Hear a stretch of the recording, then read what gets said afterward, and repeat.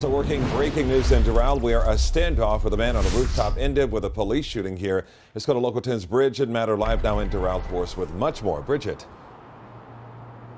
Calvin, we're just a few blocks from the scene. The reason we're here is because there are road closures. This is happening on Northwest 25th Street, and you do see police are directing traffic. But I want to show you some video from Sky 10 from earlier today of what went down. There was a guy on a roof with a blue umbrella. You'll see there walking around. This is a police-involved shooting with Doral police.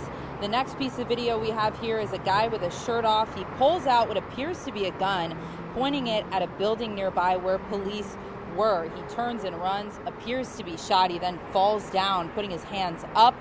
We also have video of SWAT moving in onto that roof. To take him into custody is then hoisted up in some sort of gurney using a Miami-Dade fire rescue ladder. He had non-life-threatening injuries so far that we know so far. We are working to get more information from police who are working this, and we are working to get closer to the scene. There is a media staging that we are trying to get to. We will have more information from police. Once we get it, we'll pass it along. For now, we're live in Doral. Bridget Matter, Local 10 News.